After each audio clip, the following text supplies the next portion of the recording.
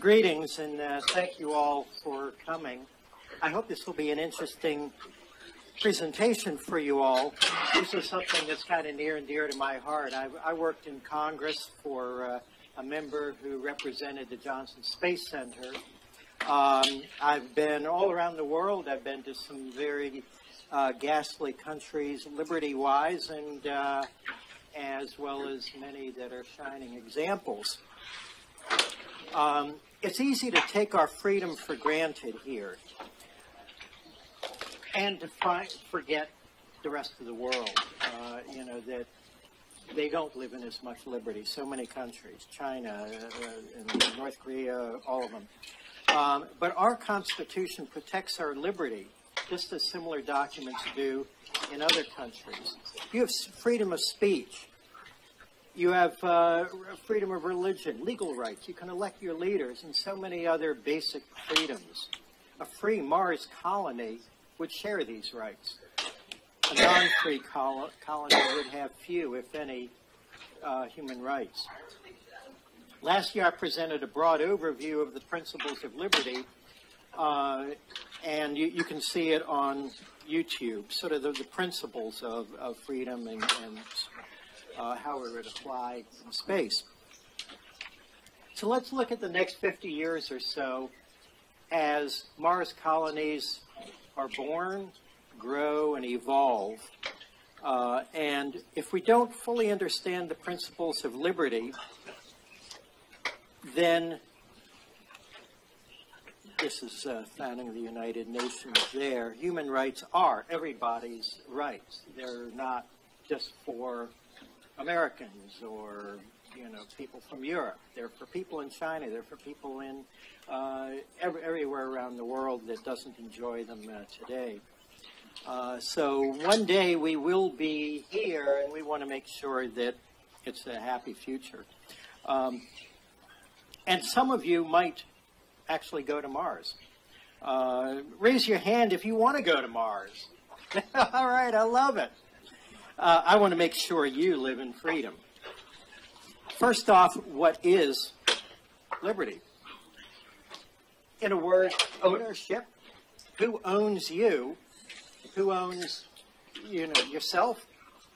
The government? Somewhere in between? You can imagine a lot of governments around the world on a spectrum of you own yourself to the government owns you totally. North Korea, a lot of ways, China, and so forth. They don't have freedom. If you say the wrong word, you get a bullet. If you, or you get sent to a gulag, a Laogai concentration camp. And that is the human condition. Unfortunately, that will follow us to the moon, to Mars, and to other planets. And so knowing our rights, defending them, is going to be essential as we reach for the stars. Anyone forming a colony would be very selective at first. You have a small colony, maybe dozens or a few hundred. You're going to have doctors, engineers, scientists, geologists, construction workers, and other nutritionalists, other people who are essential to running that. You're not going to have, you know, you may have tourists and so forth and other people who are paying to be there as well, retirees perhaps, things like that.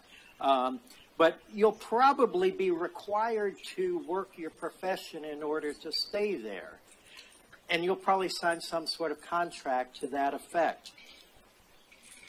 So a contract would probably specify your rights, your freedoms, your responsibilities to the colony. Unlike Earth, everybody's going to be like under one dome or something, and if somebody, the guy who's supposed to repair the seals on the airlock doesn't do his job, then everyone can die. So there will be some sort of contract. You'll also have to figure out how disputes are handled, how justice is handled. You know, even the most innocent people can run into disputes, commercial disputes. I did this. I think I'm owed that. my product was defective and somebody, you know, got injured as a result, things like that. So, and there'll be background checks to assure compatibility with the purpose of the colony and other colonists. So if you want to have a colony with a particular philosophical purpose, and there's somebody in there that says, well, you know, I want to be the Emperor of Mars. Well, you might want to screen those people out before you take them with you. So, and in the small confines of an early colony, you're going to find, you know, people's emotional stability challenged in great ways. If you've seen the National Geographic Mars series, it gives you a little taste of that, what happens under stress with people. Now, contracts are nothing new to sort of a structure of government. In fact, in the early America, Jamestown, Plymouth, and so forth, they were basically organized by a contract. And both of those had problems with some of their contracts that almost destroyed the colonies, but they were able to rectify it. Something else to keep in mind is justice. Like I said, there will be people that need to be thrown in jail. There's actually going to be one day a Mars jail, and it's going to have somebody in it, maybe. But if you don't have the jail, or at least prepared what to do if somebody goes crazy and, like in the National Geographic Mars series, wants to blow the airlock and kill lots of people, then you're going to be unprepared. So these are not black swans, the unknown unknowns. These are the known knowns, what you need to survive when you're in close contact with a lot of people. And you can't just kick them out. You know, you can't exile them. It's sort of like, here's a day's rations and air bottles, go. That would be a death sentence. So you got to come up with sort of new ways of handling that sort of thing. You know, free nations and tyrannies differ greatly in justice. As I said, justice is delivered with a bullet or a concentration camp in many countries. But free nations have transparent legal systems that offer the presumption of innocence and have the necessary laws to ensure a safe and free society. Again, your rights are protected. There is, you know, your right to speak out and say, I believe this, I don't believe that. And so forth. And it's fair, transparent, and equitable in our system. There's always faults, but we're generally self-correcting. Not so in many other countries where this is not the case. Now here's something interesting, and this is actually a very important part of how you maintain liberty in space. Trade. Trade creates an economy, which is an essential element of liberty. For any colony to survive, just as with any family, company, city, or nation, you need to trade, create products and services to trade with others.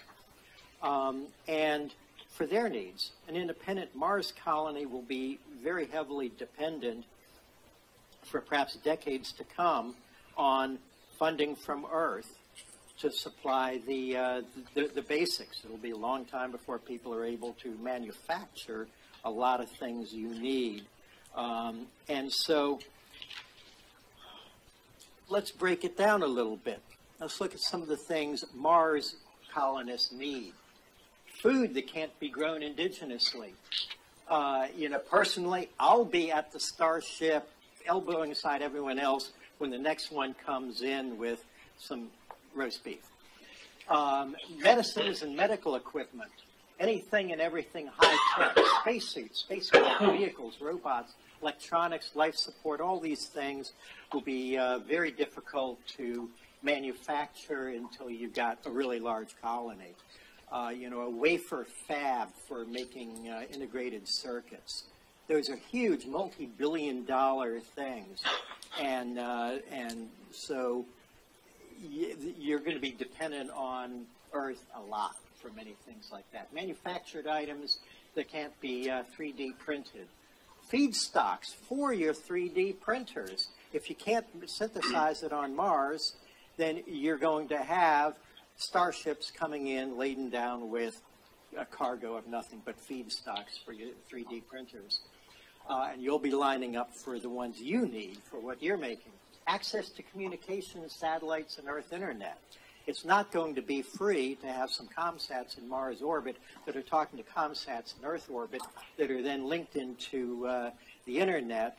And then Earth-based technical support. Think, Houston, we have a problem. Every NASA mission has got people on the ground, engineers, and they've got duplicate copies of whatever it is. So if on ISS they say, yesterday's coffee is today's coffee toilet isn't working, well, there's somebody that can look at that and duplicate the problem and come up with a solution. You may not be able to where you are on Mars, but back home you'll need that tech support guy or gal who can bail you out when your space toilet or whatever it is breaks down.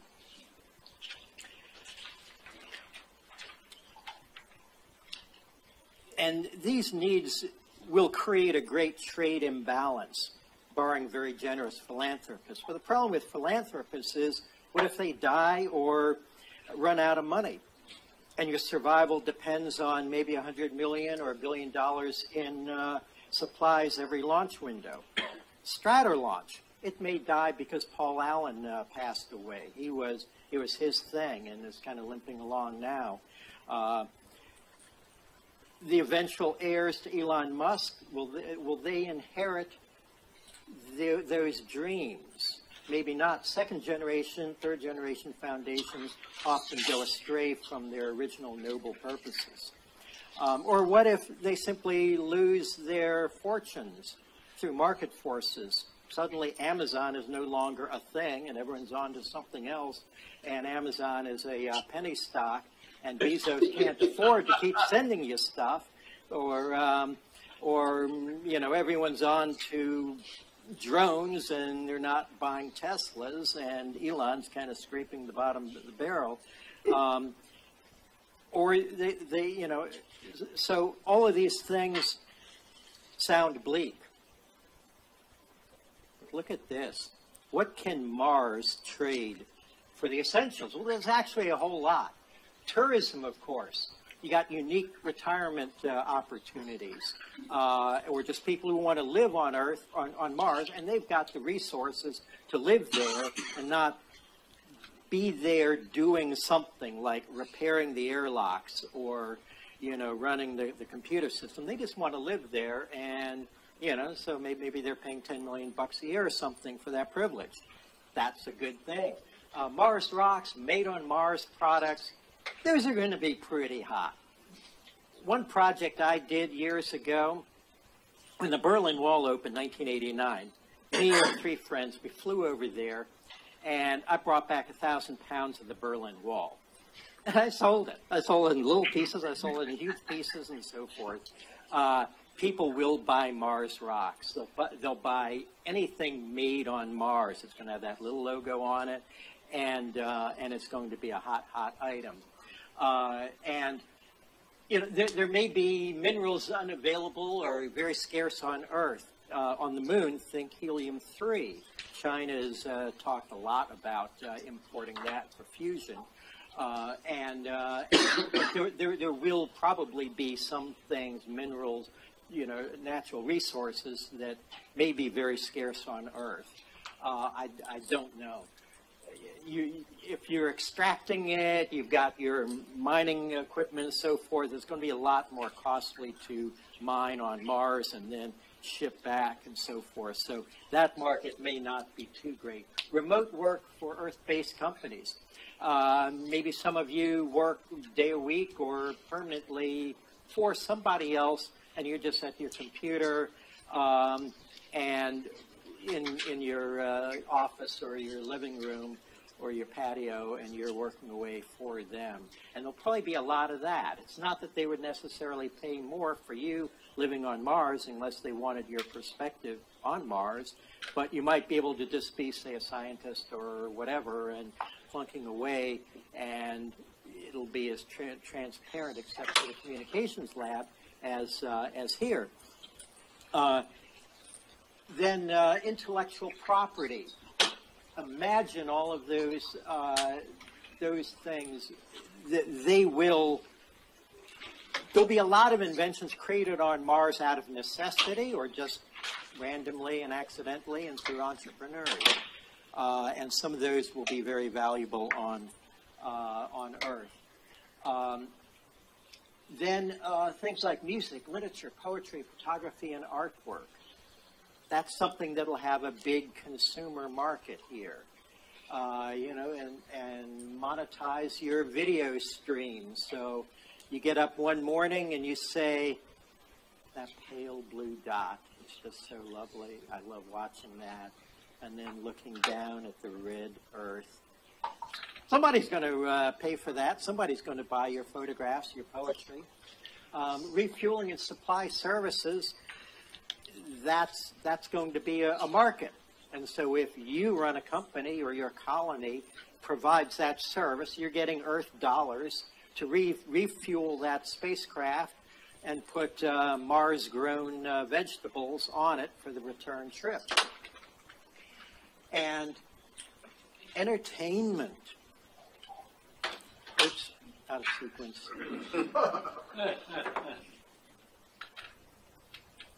I lost the slide there somewhere. But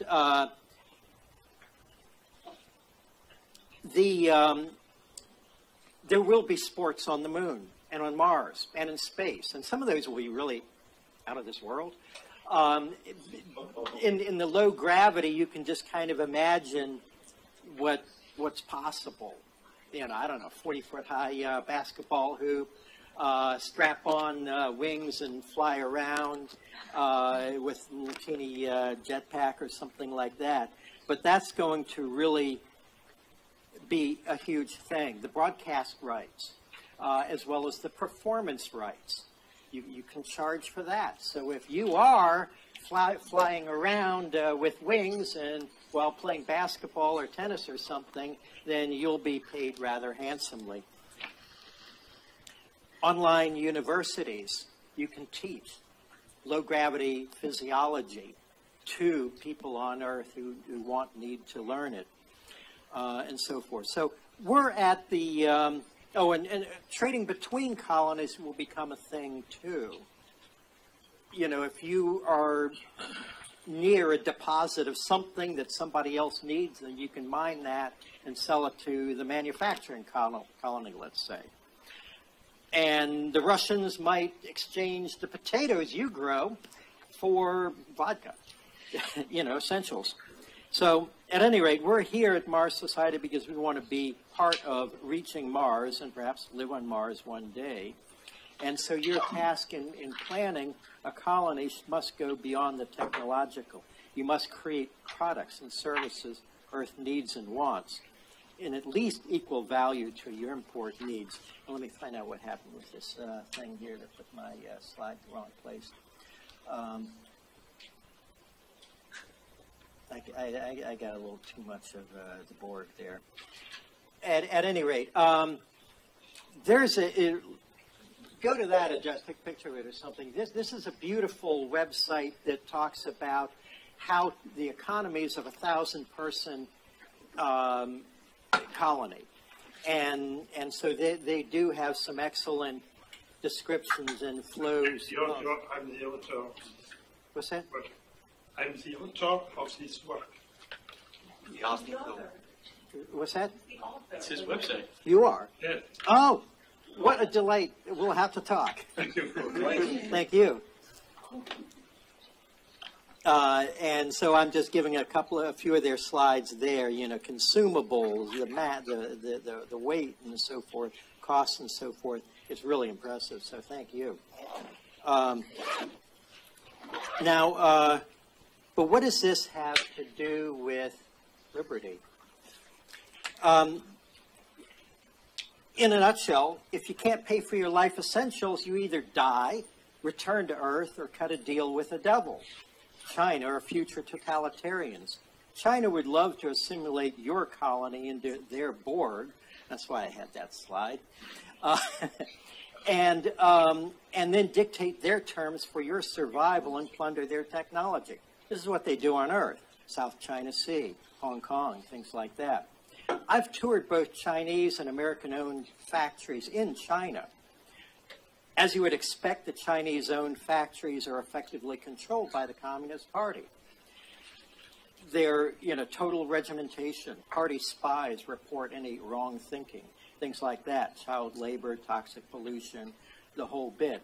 But at the Shanghai Buick factory, I saw the same thing. There's the same communist posters hanging on the wall. They have the same regimentation. They have the same spies, party spies, that'll report you if you say or do the wrong thing. So if we expect China to respect human rights on Mars or respect other colonies, and they're setting a poor example with their own people every day in Hong Kong, as we're seeing today, and by trying to seize the international waters and sovereign territories of other nations in the South China Sea, the East China Sea, and eventually the Yellow Sea. That's how a Chinese colony would be run on Mars. They won't have two rules, just like they're trying to extinguish the freedom that exists in Hong Kong. So if you take Chinese money or you joint venture with them, whether altruistically, believing, we're all people and so forth, or out of desperation to survive because you're not selling enough whatever to bring in to pay for the next shipment of supplies, then you become the Borg. The NBA, they took Chinese money, they're now dependent on it, and so they're ordering their players, you must stand for the Chinese flag, and if you say anything critical of them, you're off the game. So there goes free speech in America, in an American team at the orders of Beijing. Colonies, therefore, must be organized from the start with a constitution that respects and allows for liberty, that guarantees liberty, that allows free speech, elections, freedom of speech, freedom of religion and the press, and all the other fundamental human rights. That's how you stay free and independent. And we must insist that our rights here are protected there too. That's our challenge. If we're unprepared, then it all goes, the worst instincts of humanity take over. One route for early colonies to have a guarantee of freedom would be to associate themselves under the laws and constitutions of free nations on Earth. Newt Gingrich proposed a space colony could petition to be admitted as a U.S. state, and probably some will. Some may decide, well, we want ours to be associated with the EU or Australia or wherever. And there, I don't think there will be ever, there may not ever be a real Mars government any more than there's a U.S. government. You'll have national bases, U.S., China, India, the whole gamut. You'll have people that are there for particular philosophies and purposes, but it may take a very long time for a unified government that can represent all these different philosophies. To summarize, creating or maintaining a free colony is not automatic or guaranteed. Take the wrong money and you're on the path to tyranny. Fail to create an export market and you'll go bankrupt and face life or death choices. Fail to provide for fair justice and conflict resolution and you'll have an ungovernable society. Fail to provide for defense for your colony and you may lose it to inevitable aggressors.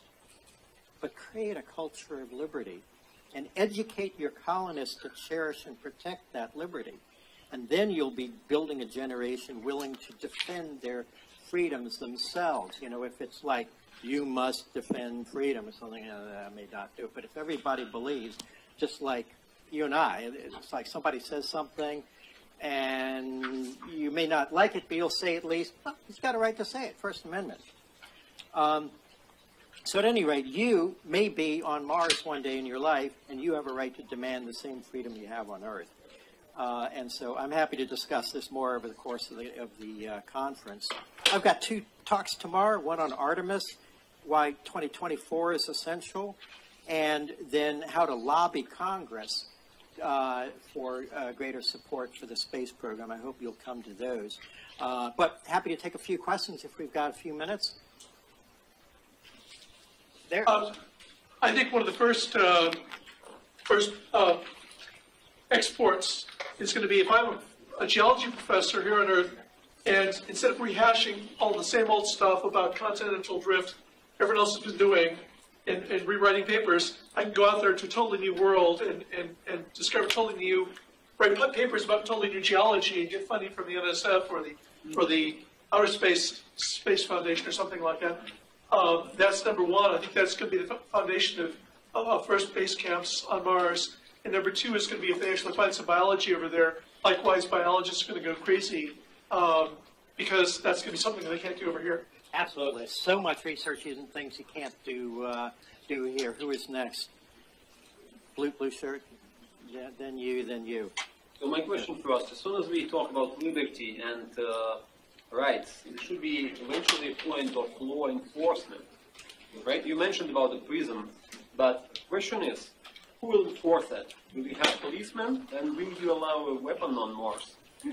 Rather than knife, probably something else. Right? Well, weapons can always be created and invented. They make zip guns, they make shanks in prisons and things like that, but see, you can't say there won't be any weapons, and you know, I'm sure there will be smugglers bringing in things. Those are easy to make, but policemen, well, if you've got a small colony, it's probably going to be governed under some sort of contract, and there will be some sort of security service, call it what you will.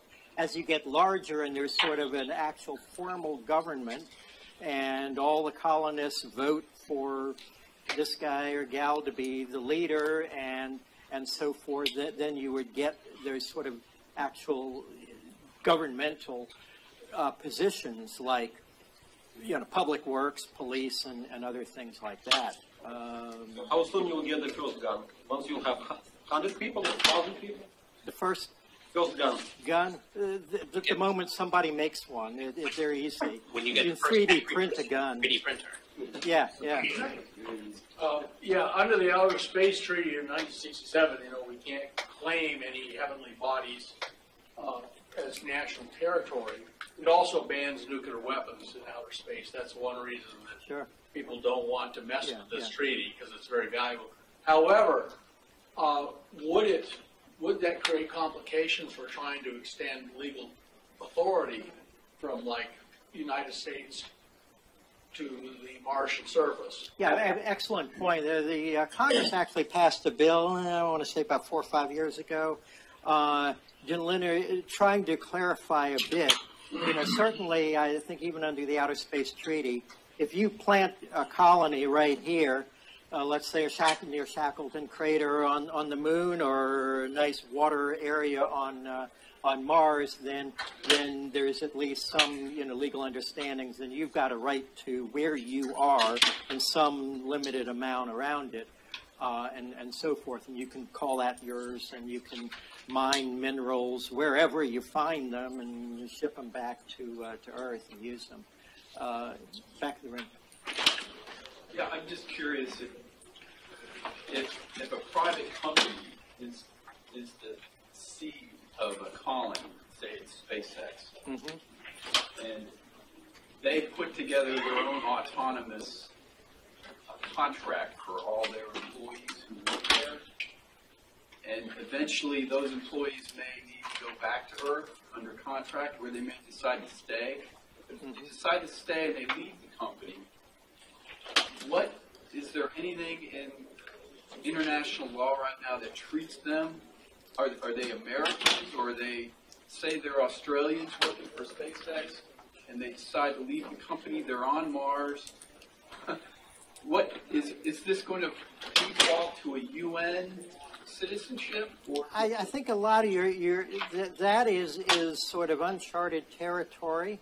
You know, again, I said some colonies may decide to associate themselves with the laws of a particular country, and in which case then that may be the foundation of how you do it. If you have a SpaceX colony and somebody says, I'm just not going to work anymore and so forth, and if there's no place to send them, what do? I mean, that's kind of a contract thing. Certainly they'd be on the next Starship home, but they, thank you all, I do appreciate it. But what do you do with them in the meantime if they're just being troublemakers? I don't know. Things, you know, there's so many things we will discover at the time. So, if nothing else, what's the Chinese, ancient Chinese saying? May you live in interesting times. So we'll find out. Are you next? Well, anyway, thank you all very much.